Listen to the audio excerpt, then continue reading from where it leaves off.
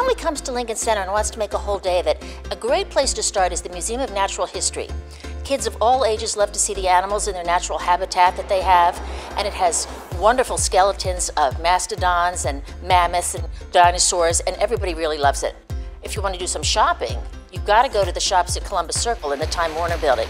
You have everything from J. Crew to Whole Foods down on the lower level to men's fashions, women's fashions. It's really a stunning sort of urban shopping center.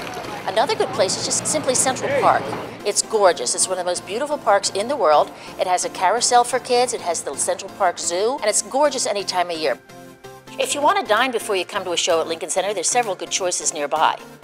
Edge Chowder House, a terrific American seafood restaurant. Another good spot that's been there for a very long time is Cafe Fiorello. They're noted for their antipasto bar, and that's a lot of fun. And it has outdoor seating, too.